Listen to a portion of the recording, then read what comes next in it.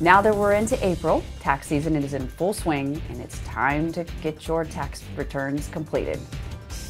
Anyone 18 years of age or older is required to file an income tax return whether or not any income tax is due. When you do come to the office, we encourage folks to bring in the appropriate documentation. So that would be your W-2s, any federal tax schedules. If you have last year's tax return, that would be also helpful. If they decide to file online, that is a very simple step-by-step process. They can go to the city's website, follow the instructions, make sure they have the appropriate documentation in hand. If you have an active account, you would have received an informational letter that would have been sent out to all residents that have active accounts beginning part of January.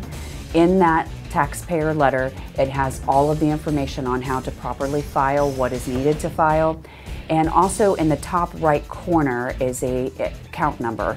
It's something -R, there'll be a series of numbers.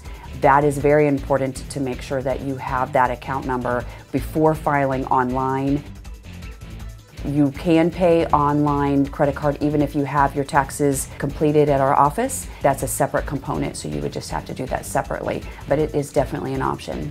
Right now, we are not very busy, but as it gets closer to the due date, we certainly encourage folks to come in as soon as they can with their documentation because there could be a delay, especially inside the office.